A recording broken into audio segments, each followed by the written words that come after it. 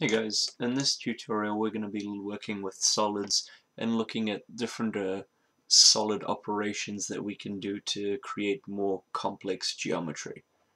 Alright, so we're going to dive into a new document and we're going to create two different definitions essentially. One of them is going to be a bit more random, the other one's going to have a bit more structure to it. So we'll start with the random one first. So we're going to select these two curves and we'll bring them in as curve geometry.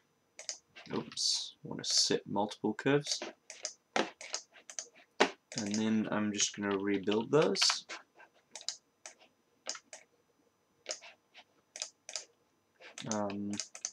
Rebuilding will just make sure we've got a better inherent structure to our curves, which is what we want. And then I'm going to loft those together. Cool, so there's my base surface. I can turn those off. And then what we're going to do is we're going to create a bounding box around that. And we're going to evaluate this box.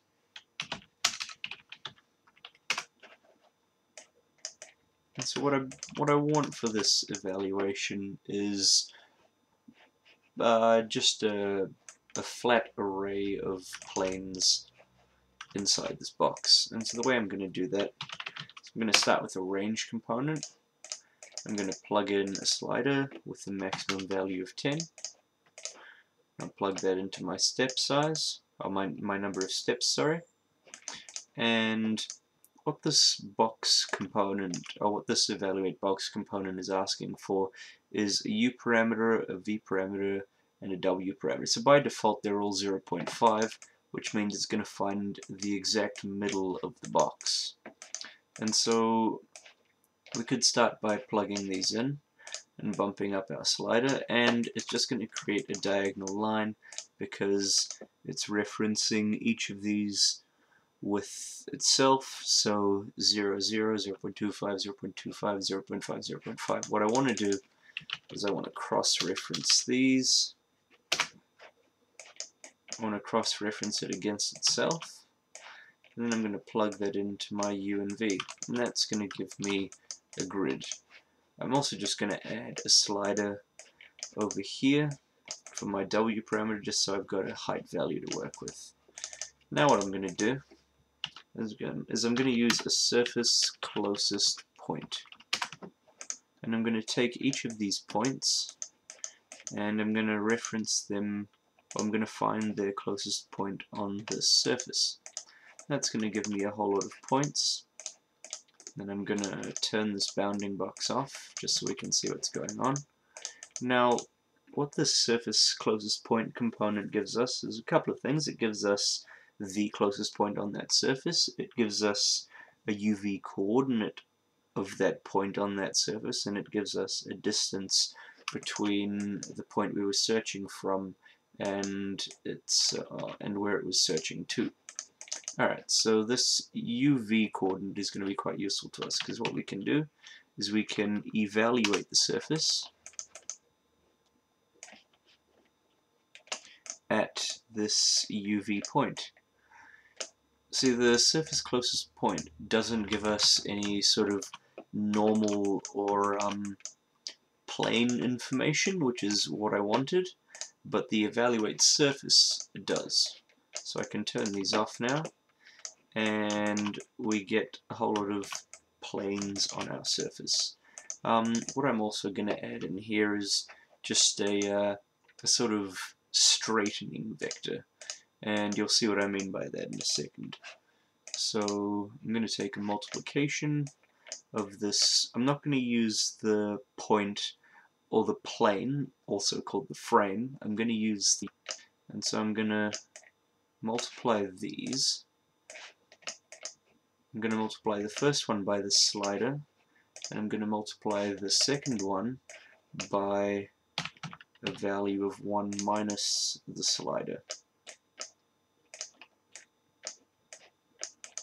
So this will just, what this will basically do is this will allow me to sort of create or shift the vector in either direction. So if I were to set it to 0, it would give me a complete z directional vector. In fact, you know what, I'll show you how this, what this is doing with a vector display tab component. That might explain it a bit better. Okay, so there's my anchor point for the vector, and there's my vector. So as I change this at 1 units on the slider, it's going to be giving me a normal which is exactly equal to the normal coming out of here. And then as I drag this down all the way to 0, it's going to give me a z vector pointing straight up at each of these points. And so what it's basically doing is sort of, as you drag the slider back and forth, it's it's weighting the normal value one way or the other. Alright, okay, so now we can get rid of that, and I'm going to create a plain normal. This just takes the normal vector that we've created and makes a plane from it. We also need an origin, and now I'm going to create a series of boxes. And so it's asking for a base plane, which we've created, and I'm going to plug in a slider, give it a max value of 10 into my x, y, and z. And so, you know what, I'm happy with it around there somewhere.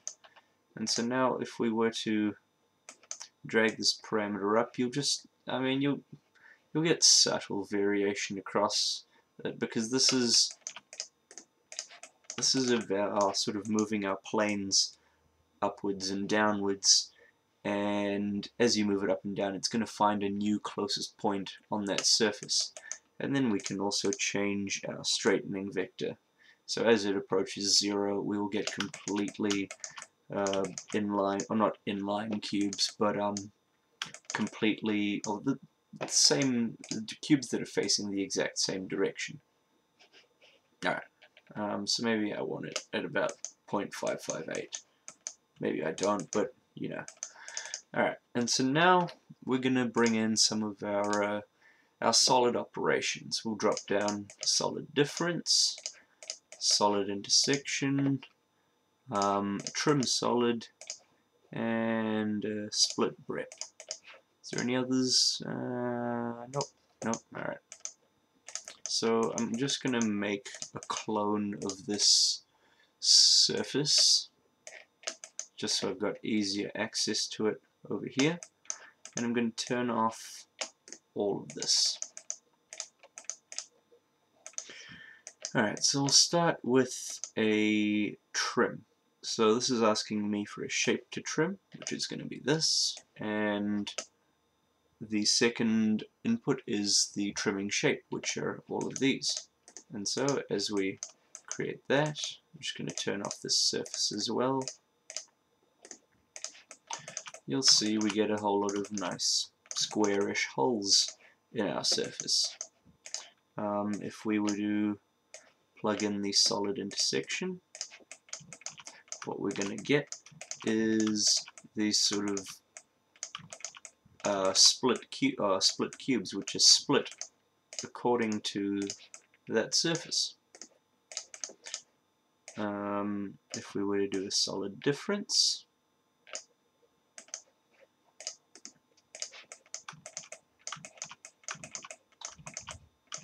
that'll what it's sort of doing is it's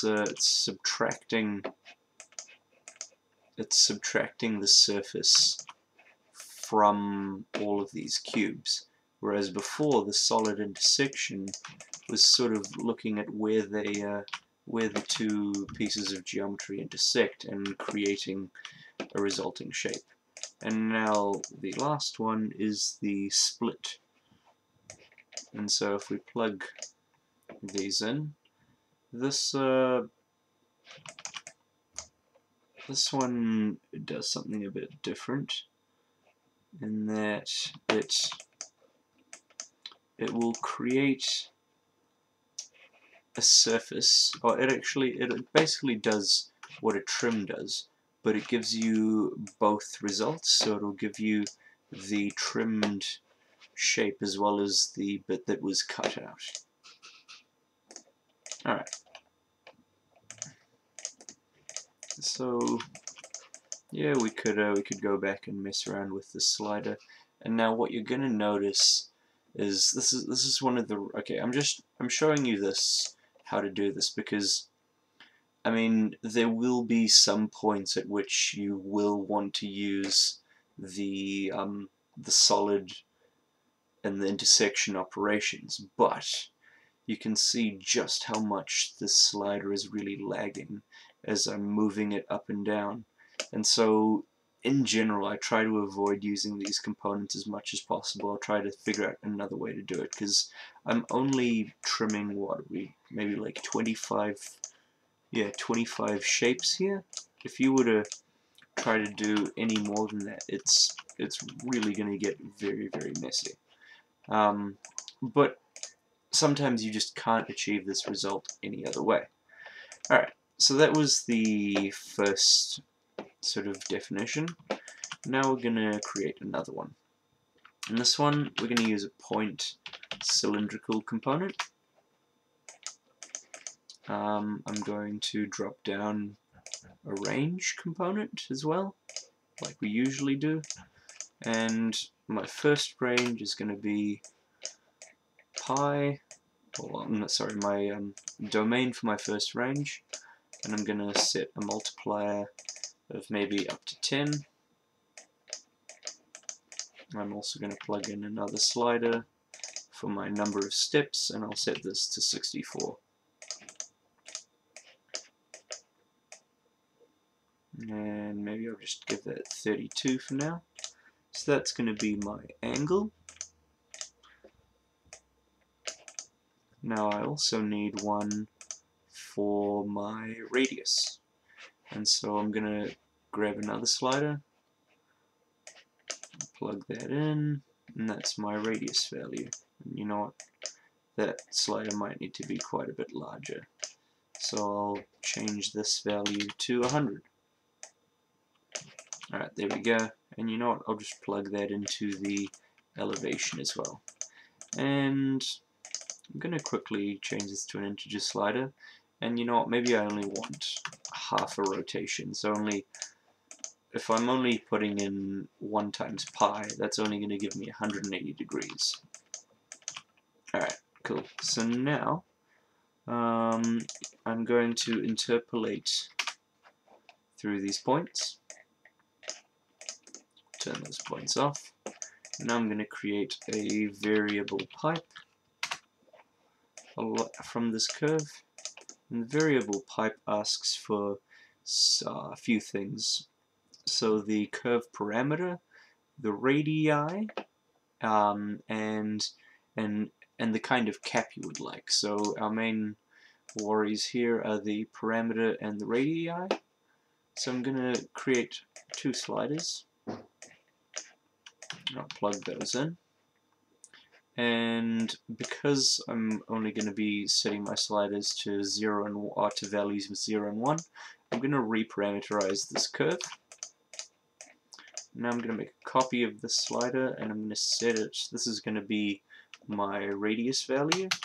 So I'm going to set it to a maximum of, I don't really know. Let's just set it to 100 to be safe.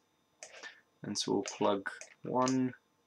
And, okay, you'll notice the variable pipe's throwing an error, and that's because we've got two parameter values and only 1 radius value. As soon as we plug in 2 radii, we're good again.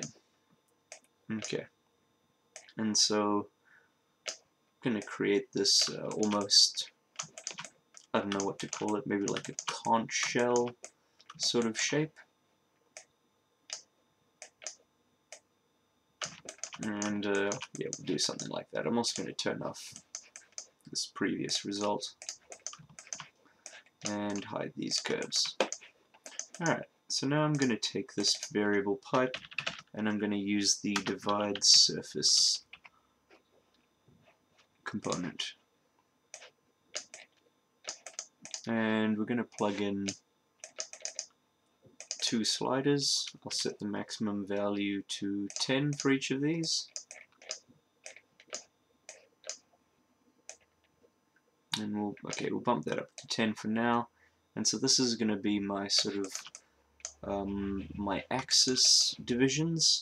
And so I'm going to set that to maybe 8 because I like the number 8. And then I'm going to set this one to 5. And then we're going to create a whole bunch of spheres on each of these points. And they're really tiny at the moment.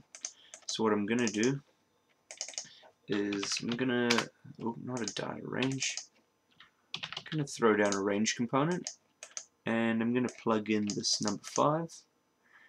And let me just check my data structure over here.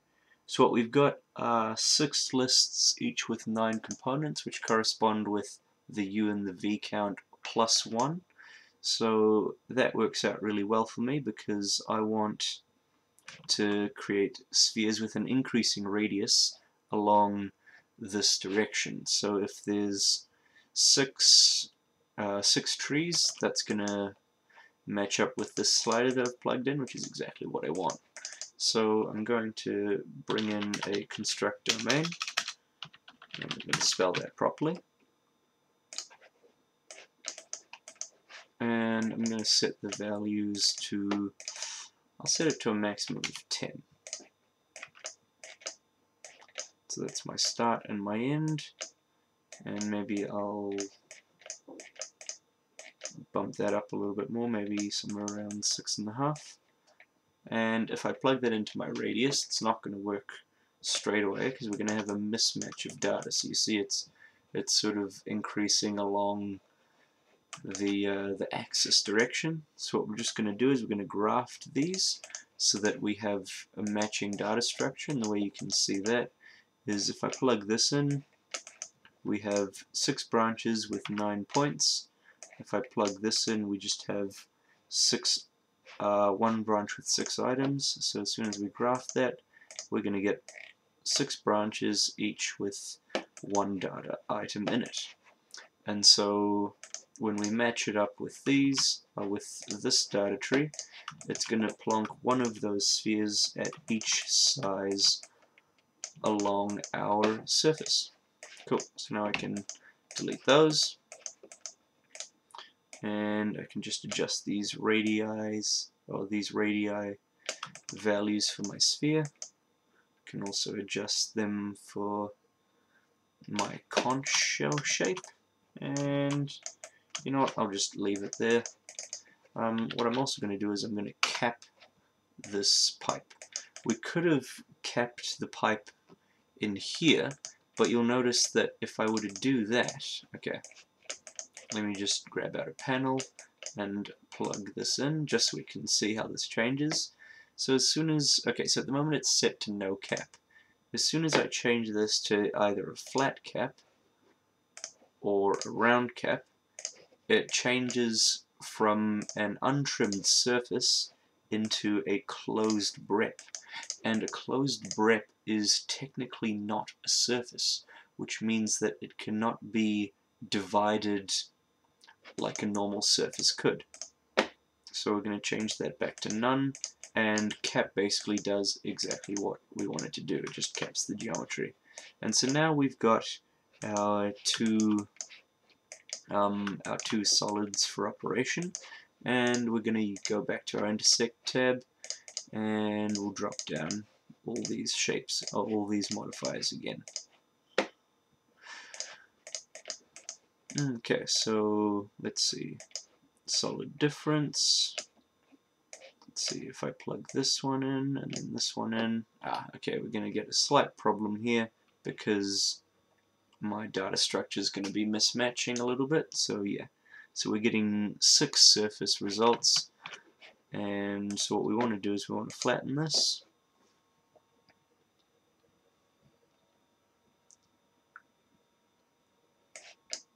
And as soon as we do that, let me just turn off the pipe that I created over here. Okay, there we go. So there is our first shape.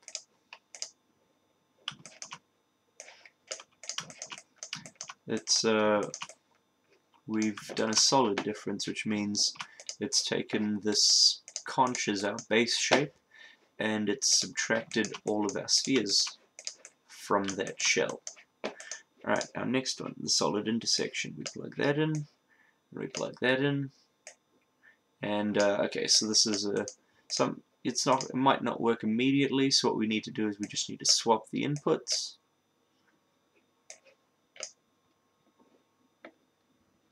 And there we go.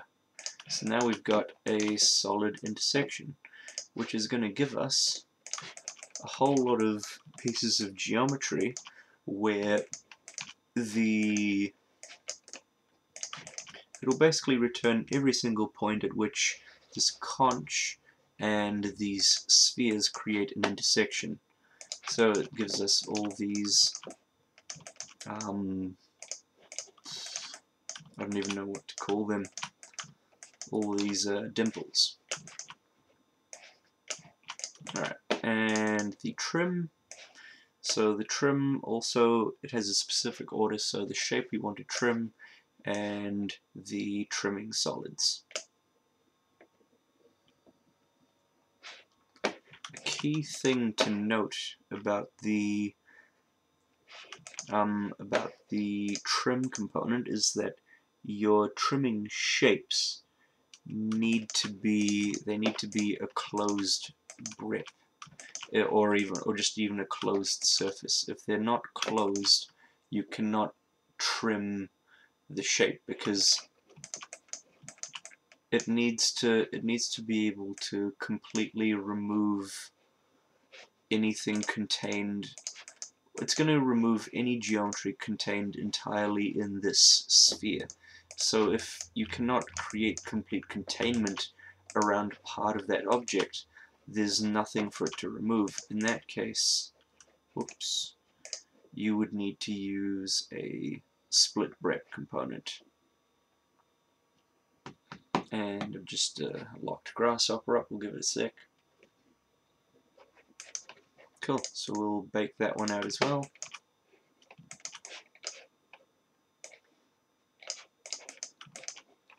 And we'll just take a look at the split brep as well.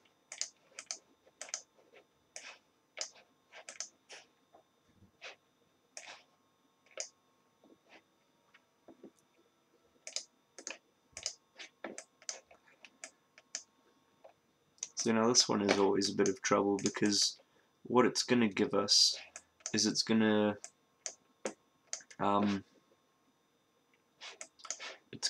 give us two results for every single shape that we plug in.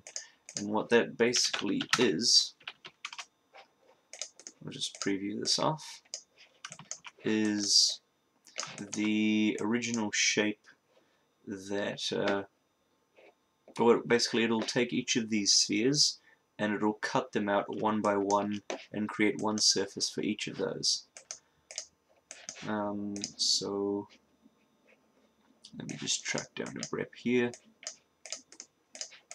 So these are all these are one sort of selection of the splits, and this is the other selection of the splits. Probably not what you're after, but yeah. That's a breakdown of using the intersection and solid operation components in the intersect tab.